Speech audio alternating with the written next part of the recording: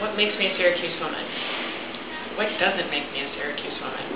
I think going to school here, I developed a real sense of community in Syracuse back when I was in college.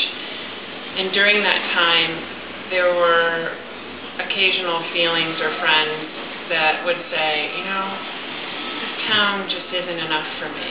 And I always thought, well, why don't you make it what you want to make it?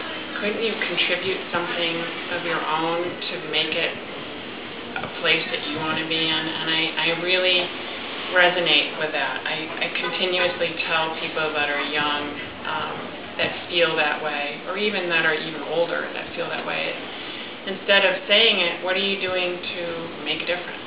And I feel that my 30 years of running a business here made a difference.